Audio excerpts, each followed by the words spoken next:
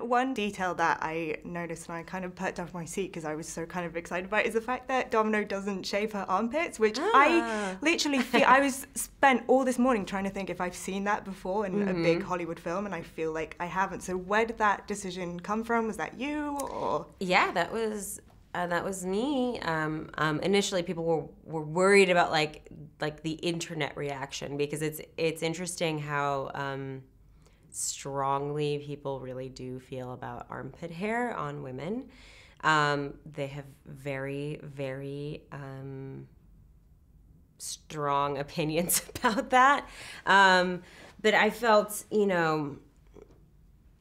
like that's not about me, right? Like that's about social conditioning and about people's perception of what women should look like. And, I felt if people got offended by that's, not something I really have to worry about.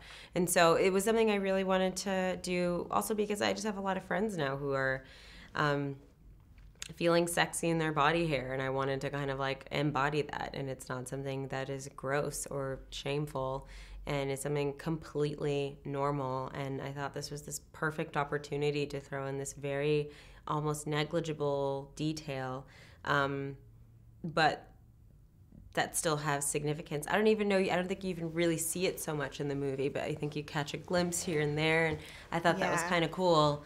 And it's not gross. It's completely normal. And it's such a very specific kind of double, how do you say? Like a double standard. Yeah, double standard, yeah.